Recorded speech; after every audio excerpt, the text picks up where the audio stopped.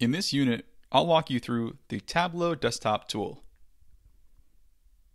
The screen we're seeing now is the screen that you'll be seeing if you open up the Tableau application. On the left-hand pane, we have the option to connect to different datasets, whether they be file-based or database server-based. In the central area of the screen, we'll see different squares which represent the workbooks that we've recently opened. Obviously, the more workbooks that you've used, the more little boxes you'll see here across the screen. Towards the bottom, Tableau has also provided some sample workbooks to provide some inspiration for your data analysis. And on the far right-hand pane is the Tableau Discover section. It's full of additional resources. Now I'll come down to the sample workbooks and open up the Superstore workbook.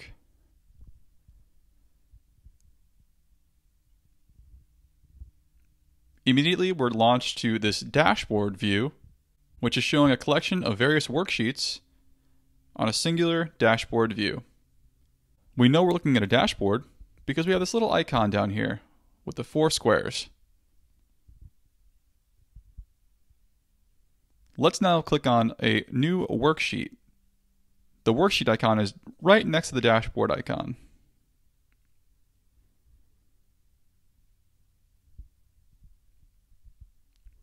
This is a Tableau worksheet, and this is where we'll be creating all of our data visualization. The left-hand pane here is where we'll pull in our dimensions and measures that we want to use to create our data visualization. Dimensions are objects we're looking to measure. For example, we'll add region, and we'll measure that by sales. Dimensions and measures. And then we have parameters here at the bottom, which provide additional flexibility during your data analysis. We'll go into more detail on parameters a little later in this training.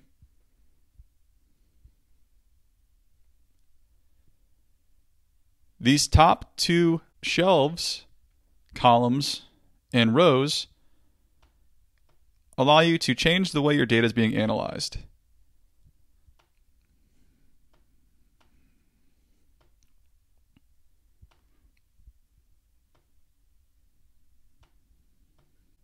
These blue and green objects are referred to as pills in Tableau, given their pill shapes.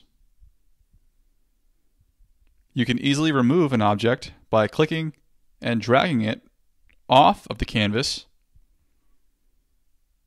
or by right-clicking, remove.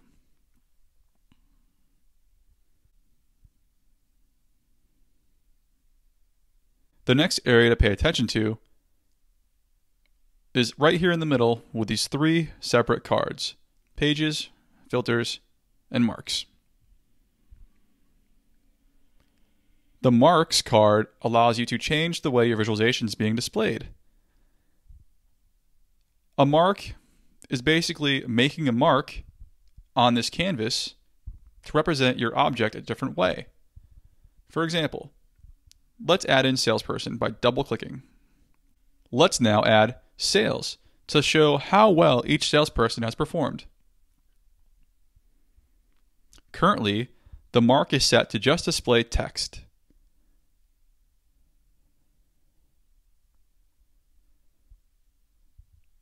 If we click this drop down, we could change the way Tableau is visualizing this data. For example, bar.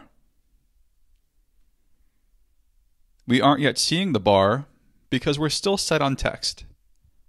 If we click this little T, we could change this to show up as a size mark,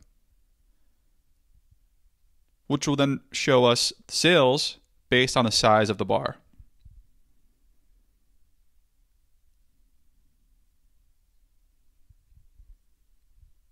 We can add in objects to our filter, for example, region,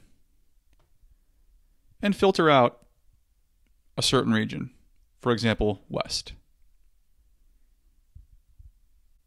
And lastly, we have our Pages card. We'll go into more detail on that a little later in this course. Now let's take our attention up to this top bar, which is similar to many tools. We have the option to go backwards and forwards, and there really is no limit. As far back as you like to go, you can go, as you can see. We can save our workbook, add an additional data source to our data source pane up here, and watch how quick it is to change data sources in Tableau. You just simply click on them, and then you have the option to pull those objects from that particular source onto your sheet.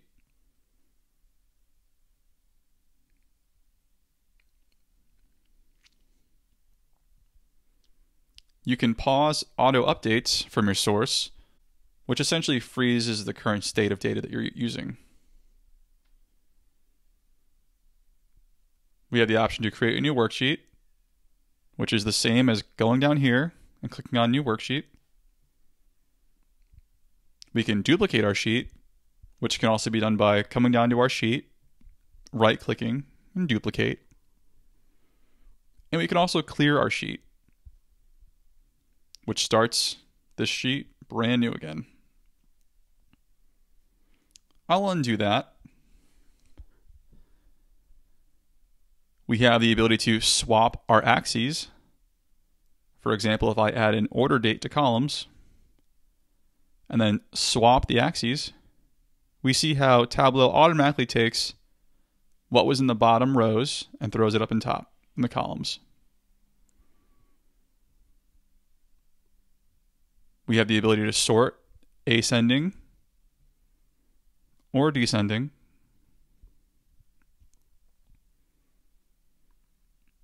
And we can even highlight our data.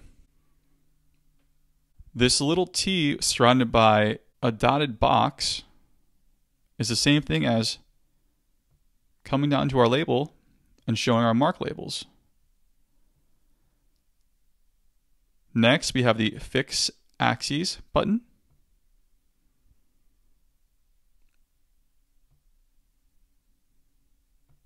We have various fit types that we can choose from.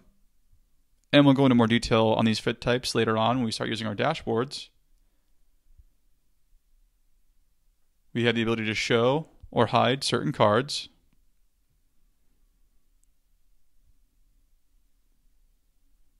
And finally, presentation mode, which blocks out all the noise and just shows your visualization.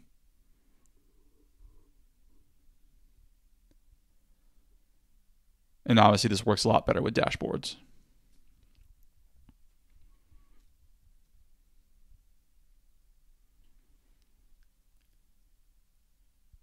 This concludes our Tableau desktop tour.